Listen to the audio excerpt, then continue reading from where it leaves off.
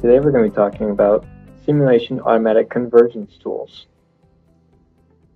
So if you saw our last webinar on convergence when we did it manually, we went through and chose some arbitrary values to change our mesh in order to get a converged result on this stress. Now we're going to do it automatically. To do it automatically, you go to Properties for your study, select the Adaptive tab, and select if you want H or P adaptive. H adaptive changes the mesh size, while P adaptive changes the polynomial order. We'll look at both methods now. H adaptive will set our accuracy to be 2%, maximum number of loops 5, and say OK. Everything else is the same. This is the basic mesh, and the forces and fixtures are exactly the same as the original test. And now we'll run.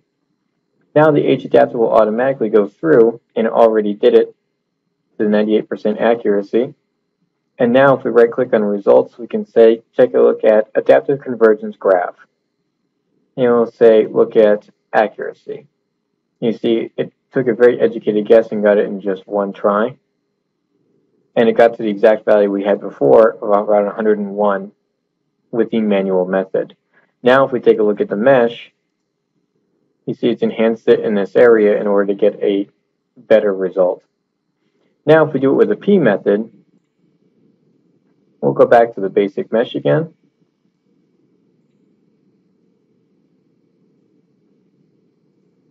And we'll go to our adaptive tab and say, look at P method.